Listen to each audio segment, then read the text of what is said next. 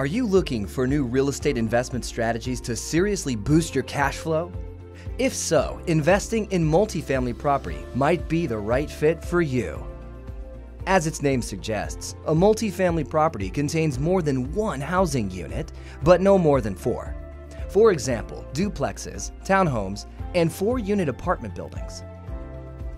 Single-family homes may appear to be a safer and more affordable investment, but multifamily homes generate higher monthly rental income with lower total maintenance costs, making it a profitable investment for you.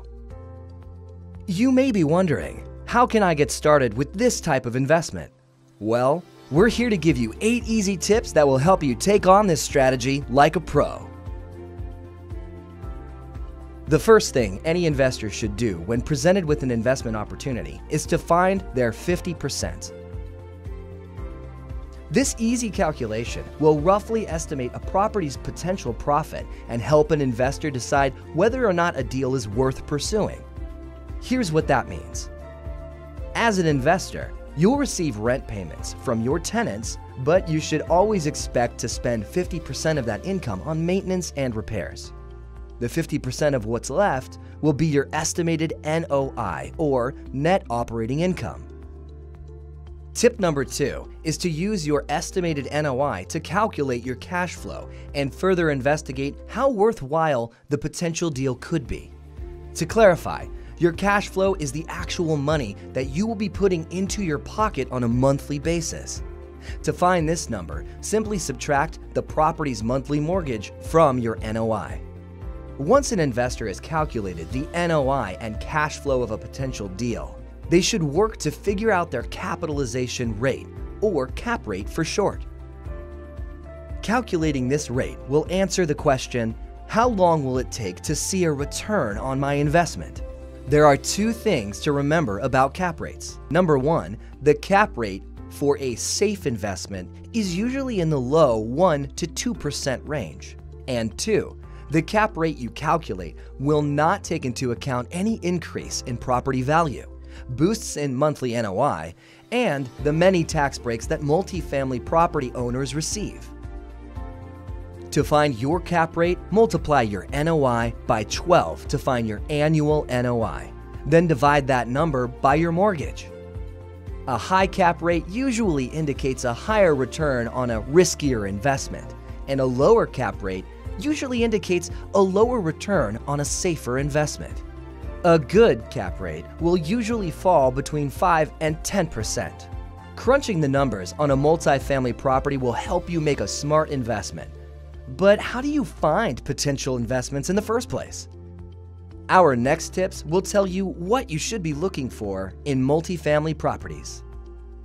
Tip number 4, pay attention to location. If you have any experience in real estate, you've likely heard the phrase location, location, location, which is one of the most important factors prospective tenants will consider. A good location will show high growth potential, high yield, have high demand, and will be well maintained. Once you find a multifamily property in a great location, you need to consider the number of units in the property as well as the number of rooms in each unit.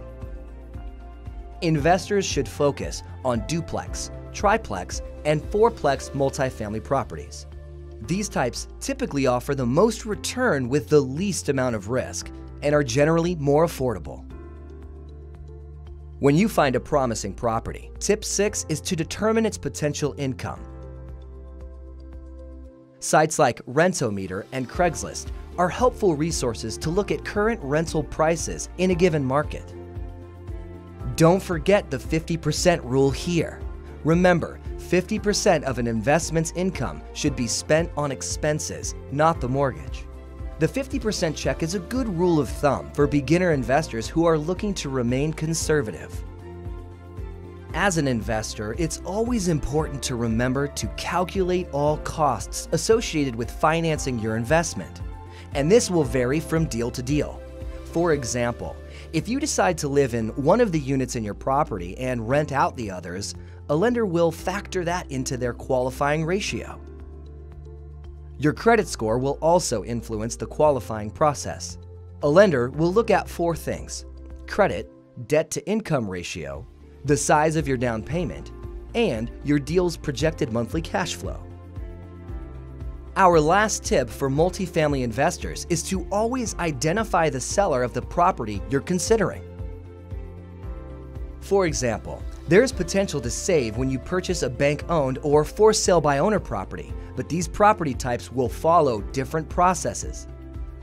Remember, every property's purchase price will be affected by the motivation of its seller, and investors will better know what to expect from a deal if they are fully aware of the seller's circumstances.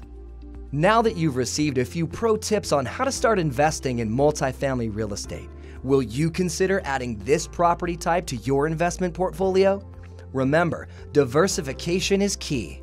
Share your real estate experiences in the comments or leave us a multifamily investing question. And as always, if you enjoyed learning today, don't forget to like this video and subscribe to our channel.